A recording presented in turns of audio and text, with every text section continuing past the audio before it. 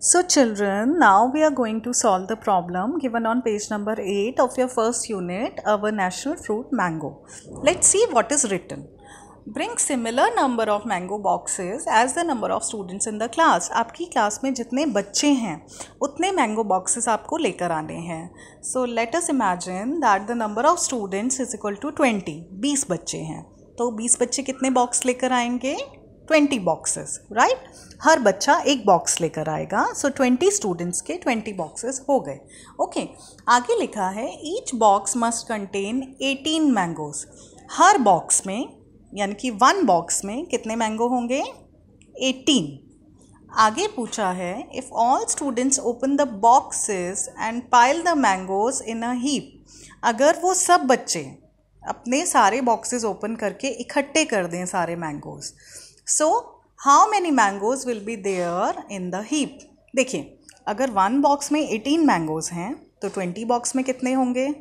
20 multiplied by 18 यानी कि 360 mangoes. अब अगर सारे बच्चे मतलब सारे बच्चों के पास टोटल कितने मैंगो हैं? 360 मैंगोज हो गए.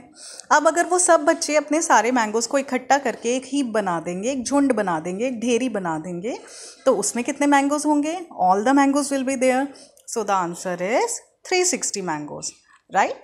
आगे पूछा हुआ है how many heaps of 10 mango each can be made from this big heap. अब आपको क्या करना है? टोटल आपके पास मैंगो आ गए 360. इसकी आपको छोटी छोटी ढेरियाँ बनानी हैं, छोटे छोटे हीप्स बनाने हैं. And the number of mangoes in 1 heap is 10. एक ढेरी में आपको 10 मैंगोज ही रखने हैं. यानी कि आपने पहली ढेरी लगाई 10 मैंगोज, फिर दूसरी लगाई 10 और मैंगोज. टोटल कितने हो गए? 20, 30, 40, 50. तो आपको 360 मैंगोज टोटल डिवाइड करने हैं 10-10 मैंगो की ढेरियों में, बांटना है उनको. तो जब हमें बांटना होता है तो हम क्या करते हैं? डिवाइड.